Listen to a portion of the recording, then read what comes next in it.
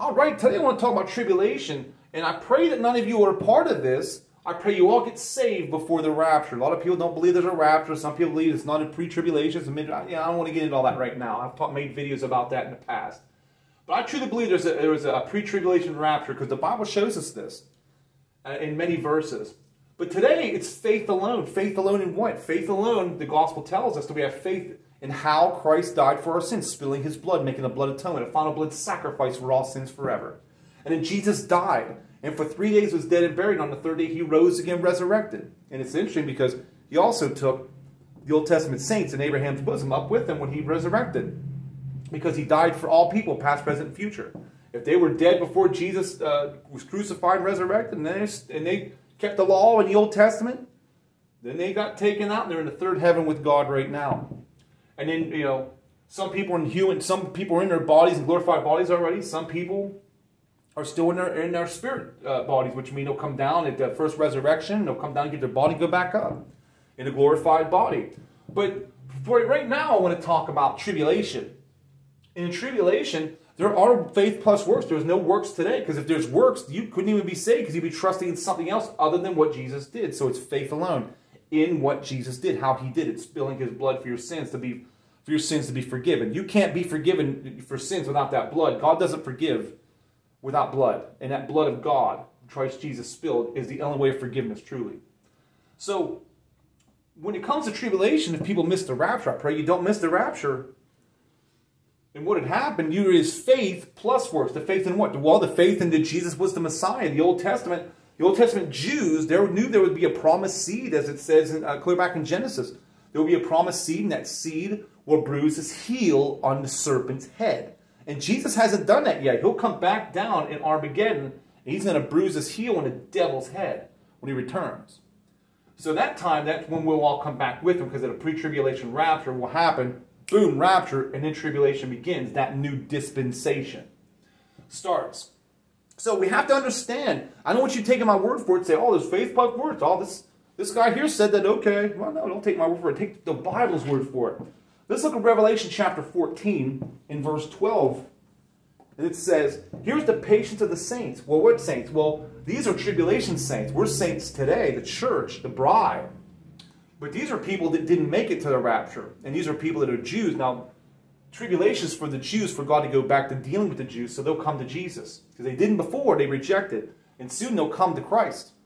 And they'll do so in tribulation. Now, some Jews got saved beforehand, you know, in the church age. Some, not many, but some.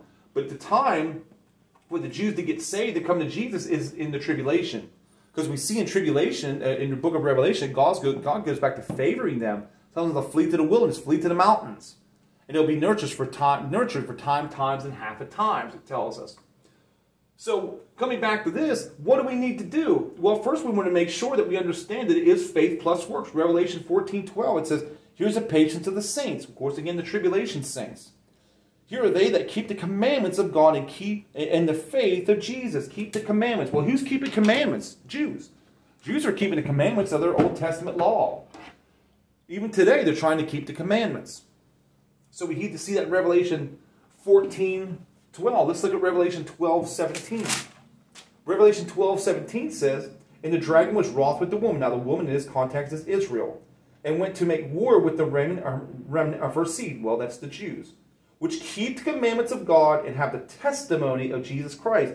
These are Jews, because it says the woman. Well, that's Israel, as we see in the context of chapter 12 of Revelation. This is in tribulation, to where we see the Jews start to realize that, wait a minute, Jesus was the Messiah. He was our promised seed. And they start being like, well, Jesus is the one. And then they're also keeping the commandments. The Jews try to keep commandments today, even, all these thousands of years. But that's what we see here. Let's look at Revelation chapter 13:16.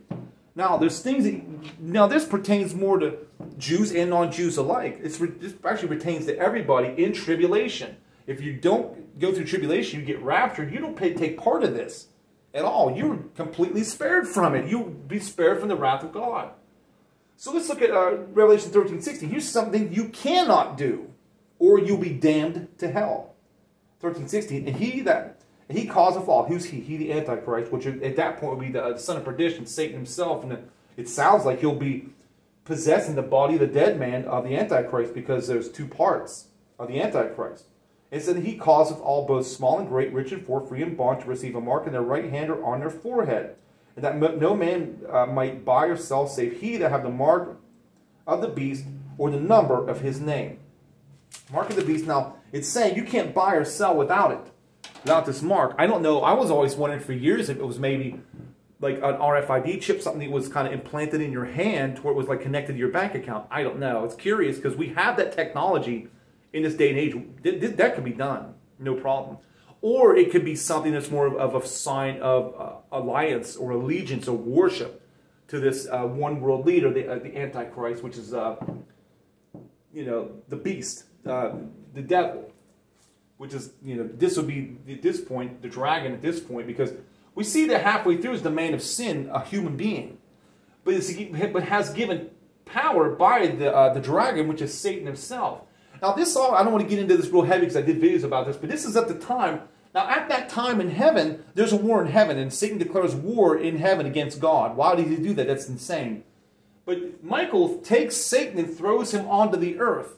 He lands on earth, and I do believe it's around this time that the man is killed of the deadly wound. And 3.5 days later, Satan's like, well, I'm on the earth now, and I think God confined Satan to earth, because now God always lets Satan kind of go through heaven and earth as he wanted to, just as he pleased. But I think when he gets thrown out of heaven, he'll be confined to earth, into the world. And I think that when that man of sin is assassinated 3.5 days later, Satan will actually inhabit the body of the dead man and possess it. And in the second half is when Satan will actually be in the body of the dead man, the beast, which is also called the Antichrist. And this is when the second half of tribulation, because tribulation is 7 years, split 3.5 and 3.5. This second half of the years is this. When he gives the mark of the beast, worship the beast in its image, which there will be a false prophet that will pay so much homage to him, to where he's going to make it sounds like he's going to make some kind of a statue to him or something that will animate and move and possibly speak or whatever, and people will be forced to worship it. And if you refuse, you have to refuse to worship the beast or its image and take the mark. You have to refuse these things. That's also a work. In tribulation, you have to refuse. A work can also be something you don't do as well. So in tribulation, you cannot take the mark of the beast, worship the beast or its image. There's people out there that teach something that's not true. They believe that if you see Jesus and you take the mark and you see Jesus coming back in Armageddon, if you just cut your right hand off because a mark was in that, the mark of the beast was in it, then it's okay. I don't believe that. Because they go back to Jesus saying, if your right hand offended, cut it off. I believe Jesus was speaking about a different time, not tribulation. I believe Jesus was speaking the millennial kingdom. Jesus had the kingdom gospel. He wasn't preaching what was preached today by Paul. That's of a different time, a different dispensation. The Jews as a nation rejected Jesus. So God says, all right, Paul, you're up. I'm going to speak through you. And Jesus spoke through Paul, throughout Paul's life, and after Paul got saved, and was teaching people, here's what the Gentiles need to do to get saved. Just trust and have faith, believe. 3 words that mean the same thing in the Bible about what I did. Trust in what I did and how I did it. That blood atonement, dying and rising on the 3rd day. Just believe it. You believe I did it for you, and that's it. However, it is different in tribulation. When it comes to this, we see we have to not do things. You know, in tribulation, those that you would go through it. Now let's look at Revelation. Let's see, Revelation 14, 10 and 11. Because we read 12.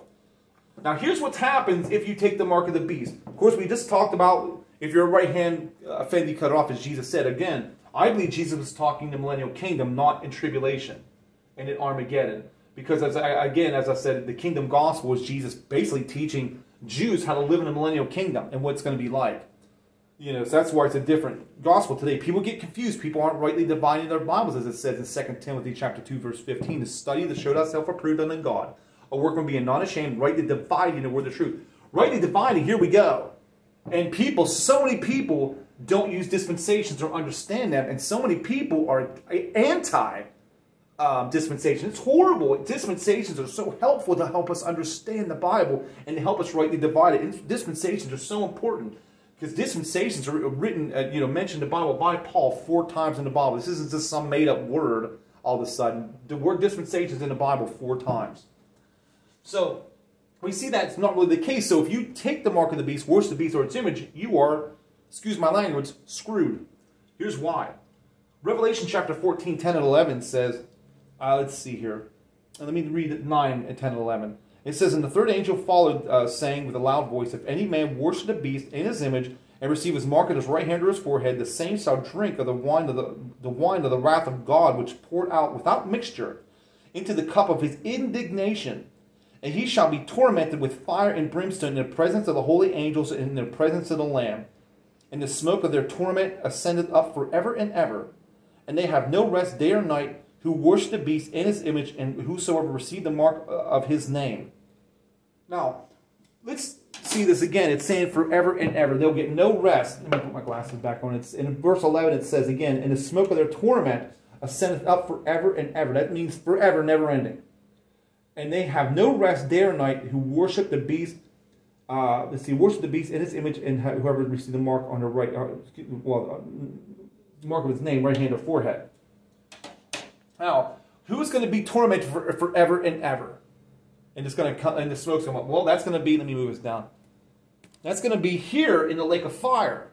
When people die and they're not saved, they're out of the will of God. They're done. If someone goes to hell, that's it. There is no ifs, ands, or buts. They're done. You cannot be saved after you die if you're not saved already in your life. Right here, it said this is hell for lost people. Now, hell is not permanent. Hell is temporary because after the 1,000-year reign in the millennial kingdom, there will be something called a great white throne of judgment. And God will actually judge those that were never saved. And they won't be able to go before God and say, Lord, here's my case. I love you and I believe you now. He's like, no.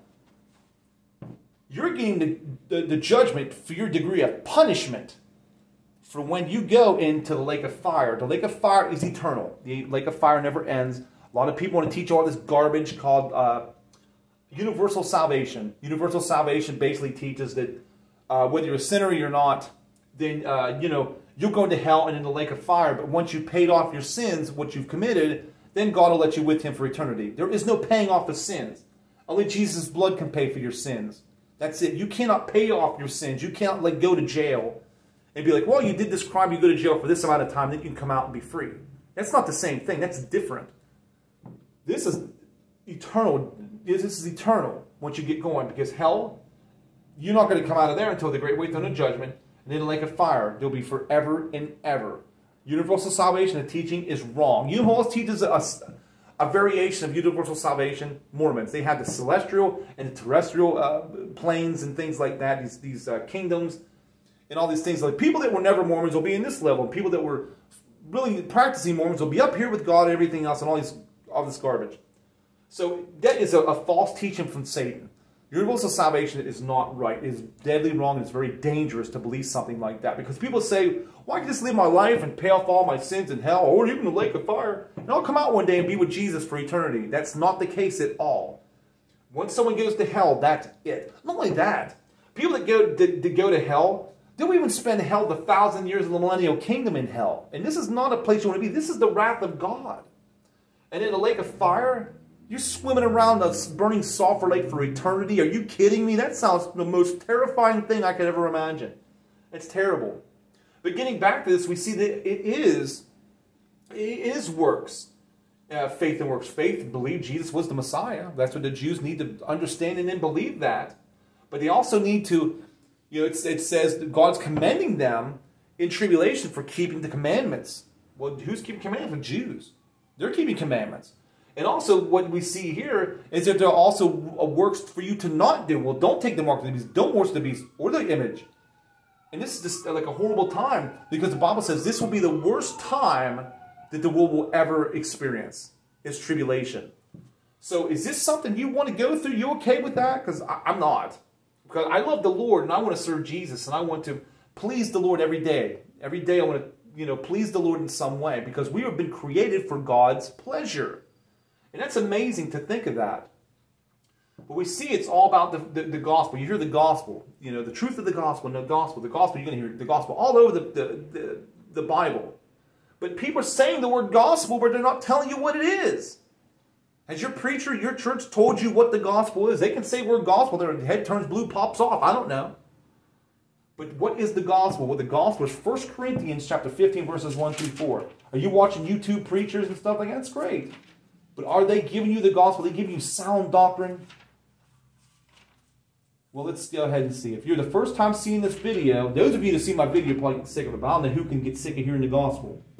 The gospel is 1 Corinthians chapter 15, verses 1 through 4, and it says, Moreover, brethren, I declare unto you the gospel, which I preach unto you, which also you received, and wherein you stand, by which you are also saved. You're saved if you keep in memory what I preach unto you, unless you believed in vain. Now, vain is vanity. Vain is something that you're trusting in outside of what Jesus did. We don't trust anything outside of what Jesus did for our salvation. It's only what Jesus did. It says, For I delivered you first of all that which also I received, how that Christ died for our sins according to the gospel. How Christ died for our sins according to the Scriptures. How did he die for our sins? Well, he spilled his blood. Father God in heaven accepted that blood atonement. It says, and he was buried and he rose again the third day according to Scriptures. Right? He was buried and he rose again the third day. If you trust in what he did and how he did it, well, what he did and how he did it, he died on the cross for your sins, spilling your blood. The blood is so important. If you do not believe that there has been a blood sacrifice made for your sins, you're going to hell. I'm going to be straight with you. I'm not trying to be rude or mean or blunt with you in a mean way. I'm doing it because I love you. I don't want you going down here to hell in the lake of fire. I want you to come to Jesus like Jesus is what you did. I trust in that blood washed my sins away. I trust that you died on the cross and rose again the third day. Because soon, whether you're saved or not, you will rise.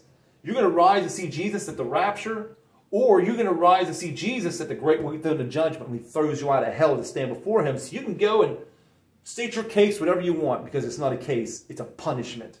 And you're going down the lake of fire. How does that not scare you to death? Because there's nothing more fact than the King James Bible. Because God spoke right through all these prophets and all these apostles. And he tells you like it is. Here's what it is. Jesus also would say a lot. He'd say, verily, verily. Well, verily, verily means truly, truly. Jesus, like, you've got to listen to me. And what was Paul saying? You've got to listen to me. This is very serious. And there's going to be false teachers and false, prophets and all these things. And there are out there today. And I don't want to go there and talk against denominations and talk against other religions. But there's a lot of people knocking on your door, different religions, that are trying to deceive you and tell you things that aren't real. But you won't fall for that garbage if you know your Bible. Because a lot of these different religions are easy to debunk. So you got to be careful. These are just things that are going to happen. But I just want to say that if you go through tribulation, there's faith plus works. You've got to be willing to lose your head. Your head will be chopped off if you refuse the mark of the beast. You have to do it in the name of Jesus Christ, because I love Jesus more than my own life. And I didn't accept that blood atonement here, that faith in it, so I'm going to have to give my blood and spill my blood for Jesus. Do you really want to do that? You don't have to. I'm not. I'm saved. I'm washed in the blood by faith, trust, believe. 3 words that mean the same thing in the Scriptures. It's all about what Jesus said, because Paul says he's an apostle to the Gentile. He magnifies his office of apostleship. Romans 11:13. Romans 2:16 says that we will be judged by Jesus Christ according to my gospel. Paul said my gospel. You'll be judged by Jesus Christ. Of course you will. Jesus Christ will sit on a throne and judge you, whether you're at the great white throne of judgment if you're never saved, God forbid, or if you are actually the judgment seat of Christ for saved people that's judged on your service. See, your sins were paid for on the cross if you're saved. Then you're judged on your service. Have you served Jesus today? Why not? It's time to do things for the Lord. There's so many things that you can do for the Lord. Even prayer is a service. God bless it. There's a lot of people that are great at praying. God listens to your prayers. If you have been washed, if you have no sins in your soul, God's listening. But if you got sins in your soul, God is not listening. So come to Jesus. And I hope this video helps you. If this is tribulation, brothers and sisters, I pray for you. But if you're saved and this is not yet tribulation, then amen. You got saved. Let's go. I'll talk to you later.